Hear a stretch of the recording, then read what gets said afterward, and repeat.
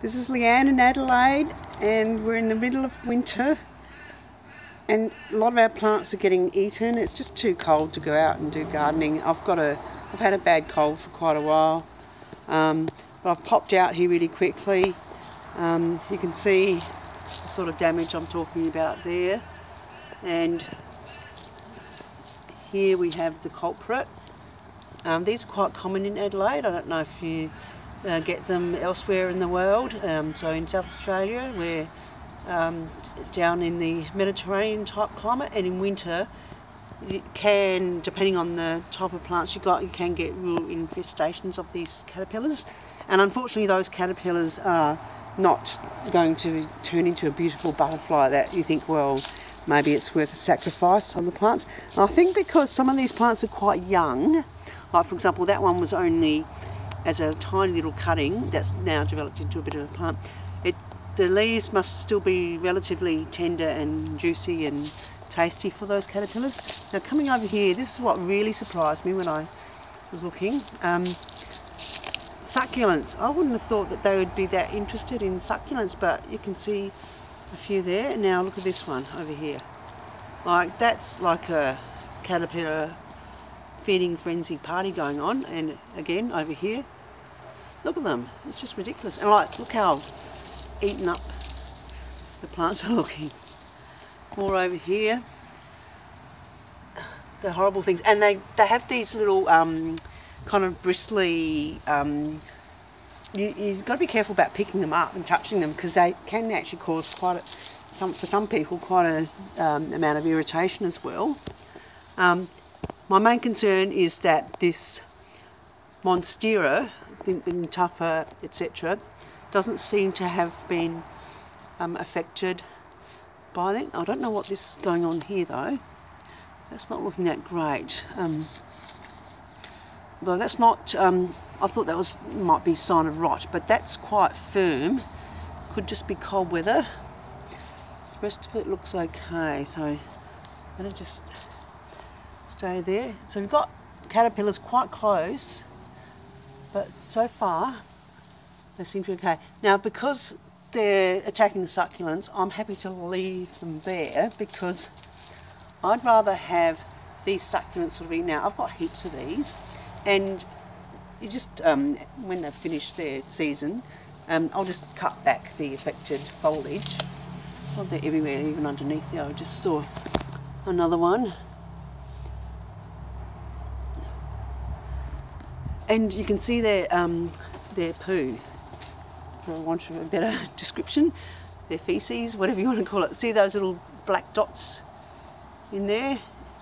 That's a telltale sign that you've got a really bad infestation. So these plants will recover really well. I'm sure they will. Like, they're really, you know what succulents are like. You can cut pieces off, and so I think that's almost like better off all congregating there, having a good time. Now, the only thing is I've got a philodendron I planted here only roughly a month ago at the most, probably less. Well, that's one rotten leaf. All looks okay.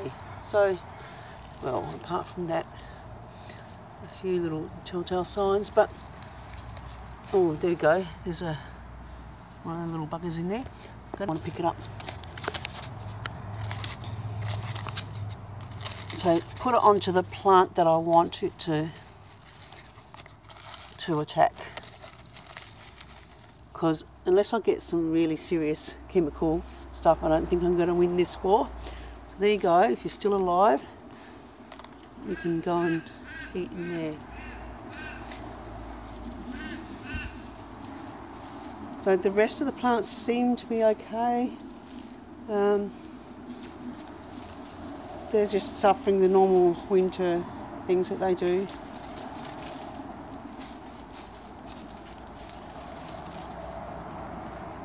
Just having a quick look for those telltale signs. Now this damage here is, I think it's one of those leaf cutter type insects where they kind of almost roll up the leaves, etc. Ooh, got some white things going on there. Hoping that's not any sort of mealy bug thing. That doesn't look like mealy bug though. Let's have a look. I've seen this before. It's like these little... Yeah, could be. It could be. I'm going to have to look into that.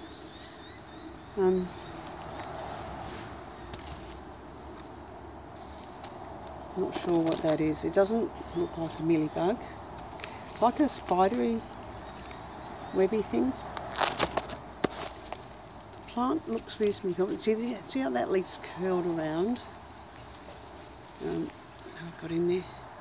Yeah.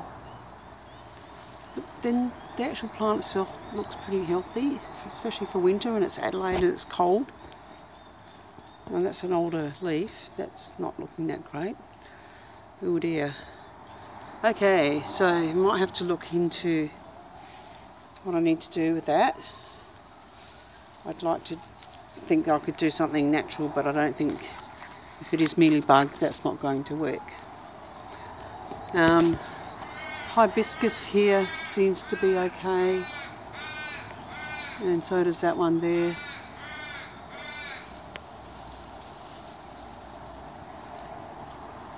And you've got damage down here, which is probably the same related stuff. And I've moved on. There's another little critter there. Where'd it go? Oh, there it is. Just through there.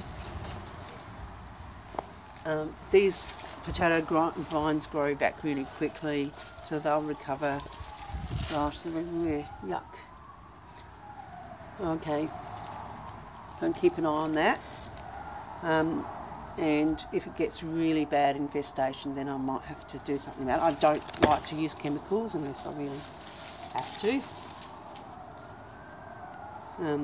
Now this plant's a little bit older. It doesn't seem to be suffering as much. It's been established for a while. Alright, so that was a quick walkthrough. I just had to work out what was going on, why there were so many holes in some of the plants in the garden. Just a final check over here. This is, can't think of the botanical name. It's a shrimp plant, and that's yeah, going into a bit of a sleep over winter, but it doesn't seem to have been attacked by anything as such. And I mean, I did cut it back a while back, but looking okay. Over here, this Ipomea looks okay. A few holes here and there, but nothing major. Alright, well, I'm fairly happy that it's sort of contained.